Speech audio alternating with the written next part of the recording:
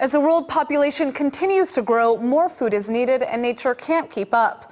Our oceans are being depleted of marine life as people consume more and more fish. So how can we meet the growing demand for fish in a sustainable way?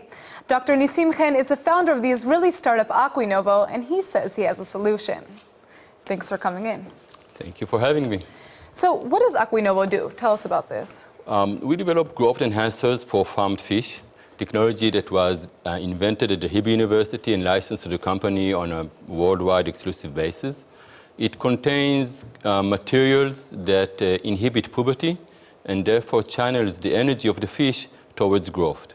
So basically, this will be sold to feed producers that will sell premium feed to the fish growers that will be able to give this feed for a certain period of time before or during puberty onset to reduce time to market and reduce, of course, production cost.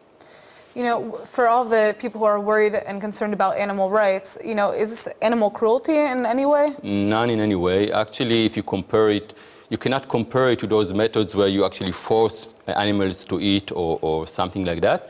Basically, what we do is we influence certain metabolic pathway in the fish that cause them to grow faster without any suffer or any change of physiological conditions or feelings. So, you know, how did you come up with this idea?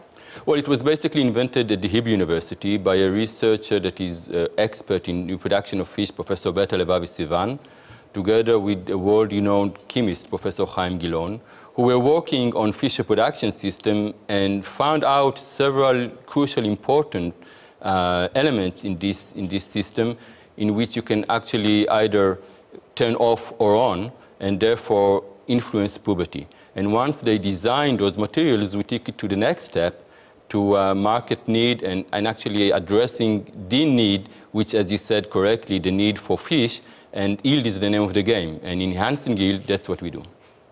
Is your solution already being used? If so, where? Well, it's in development at the moment. We are a young company that was established back in September 2015. We are developing the technology now, and we expect to have product in the market for tilapia, which is one of the big section of farmed fish, by about 2020. Interesting. So we have this picture here, actually.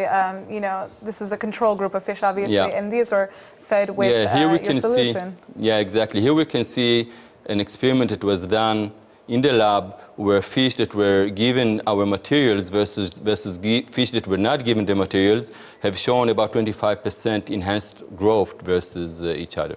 It's a big deal. You can really see the difference here. It makes it a lot easier to understand. So, you know, what are your goals for the future? You have this technology or solution. Where do you want your research to be headed? Well, we have data for tilapia. Those are the fish that you saw now on the screen.